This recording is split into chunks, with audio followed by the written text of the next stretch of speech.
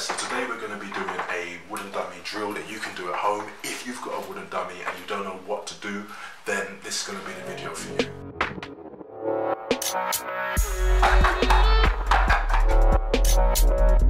All I really want to do is hit. Okay, so the first technique we're going to do today is Parris. Really what you're doing is you're using the palm to deflect an incoming attack. It can be done sort of far away from the body here, where you're turning and deflecting, or it can be done closer here. This sort of close idea is when you're getting in and you're just using this to sort of cover, maybe covering the upper arm of the opponent. The other one, often because it's an attack coming to you, you're going to be using it maybe more on the forearm or towards the elbow if you can get that. But if you imagine someone throwing like this, by the time you touch their elbow, that fist is potentially in your face. So at long range, it's more likely that you're going to make contact around the forearm toward the elbow, and when you're close range, it's going to be upper arm, yeah, maybe elbow, but on the upper arm. All right. So let's have a look at how we use this on the dummy. So what we need to do is incorporate a little rotation when we're doing our Parris out, because it moves the pressure away from you.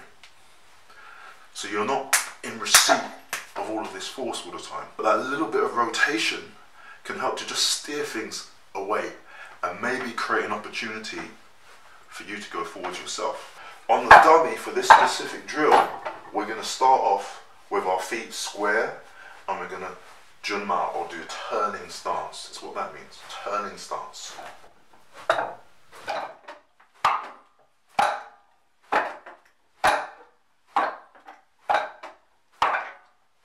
The elbow is moving away from you in a cross direction, but the elbow is basically moving toward that center, your center, and your arms extending a short distance. You extend too much, you make yourself vulnerable. No technique should be done here. It's only when you're attacking that you should fully extend your arm. Otherwise, it should always have a nice bend in it. That way, it's getting support from the lower body, from the hips. So we keep the elbows low to borrow support from the body, and we rotate. As you can see, this hand, my backhand, is high. Guard hand, Wu Sao. My Wu Sao, when I turn this direction, should be aimed at the core of the dummy. I should not be turning like this. My Wu Sao, if you're my opponent, should be aimed at you.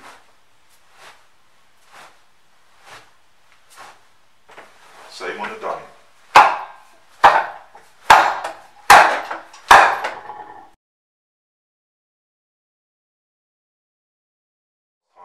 Parris, tan, pat, tan, pat, tan. You turn when you do a tan sao. You change and turn. It's this hip that supports this the most. This has got to drive the action. If you do an action like this, it's wrong.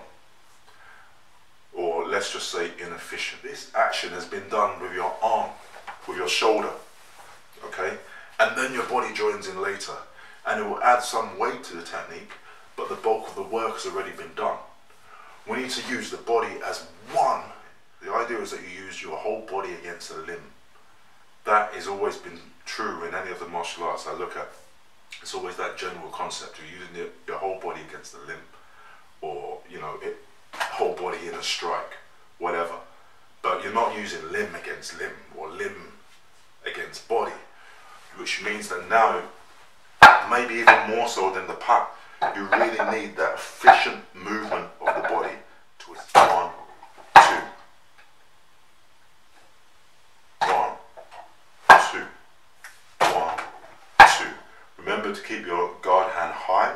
It's easy just to concentrate on the hand in motion and forget about this and start doing some crappy guard hand like this. You do a crappy guard hand like this, you deserve to get hit. But we also have to start thinking about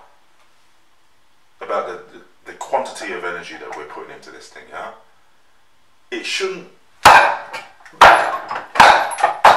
be something hard. It doesn't need to be anything like that. We're talking about a deflection, not a block.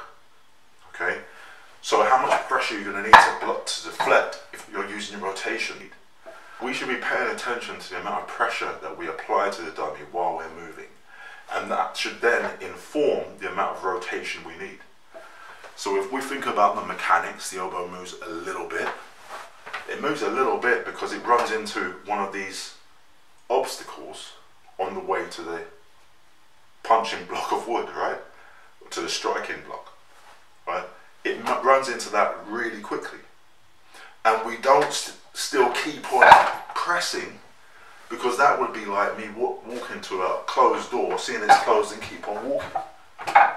We sustain a certain amount of pressure, or we use that to inform the need for a different action, which will come next. Or, that was number one, or tan. Use the other hip, raise your guard, keep your elbow as close to the middle as is comfortable for you.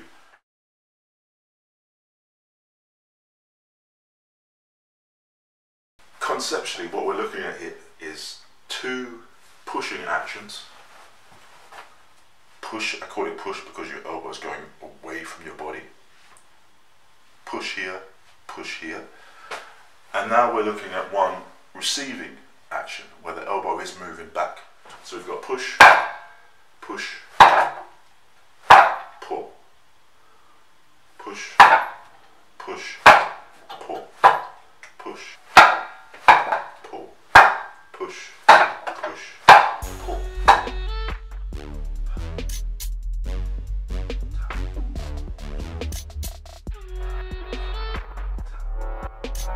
The mechanics of the jump, it closes up this midline.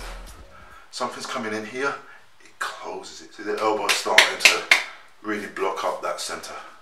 When you add some rotation to that, it steers the object more away from you. When someone's attacking you, they're pushing. It's generally when the person commits a bit more with their whole body moving towards you, then you have the opportunity to get a good angle on them. Alright? But if I haven't committed like this, if maybe my strikes were a bit more here, with my arms doing more of the forward and back, not so much my body, it becomes harder to get that angle. And if I'm using basically pushes here, and you're using pushes all the time here, how do you ever get closer? How do you start dictating that range? So the combination of pushes and the pull is really what I'm getting at in this video. It's not so much pak sao, tan sao, etc, etc, every sao under the sun.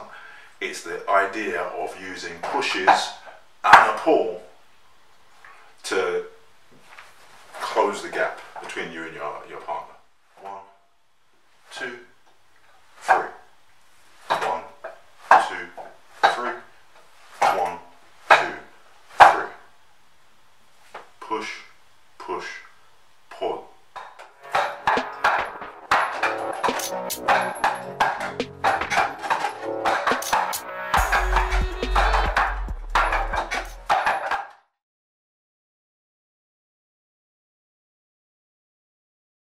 So we've got this pak, we've got this tan, we've got this jut. Now what if something comes down here?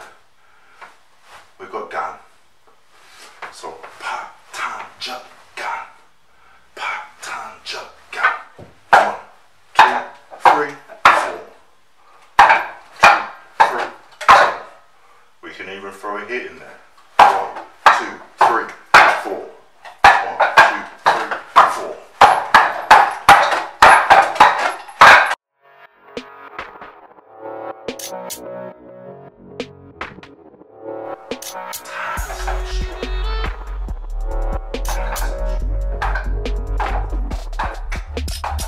Jump.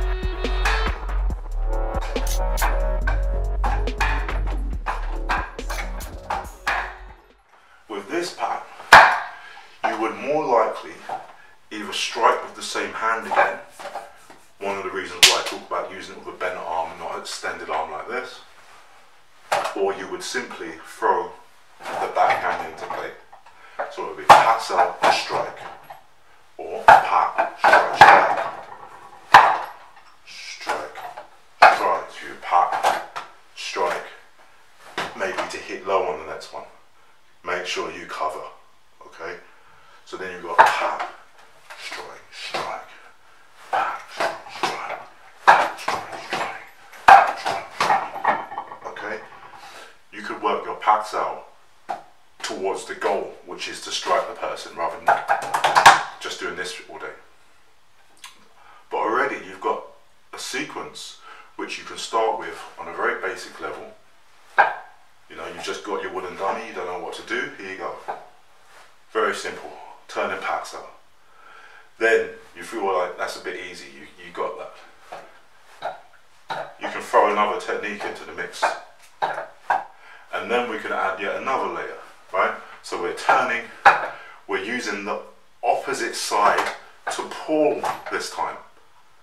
So same side pushes, opposite side pushes, opposite side pulls, right? Opposite side pushes.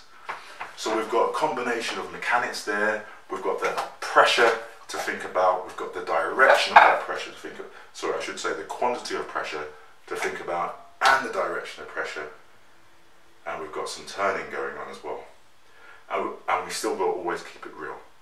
The fact is that we're trying to strike somebody or control them. We're not trying to do pretty techniques for the sake of doing techniques. All I really want to do is hit. I just want to land my shots, but these things are in the way, right?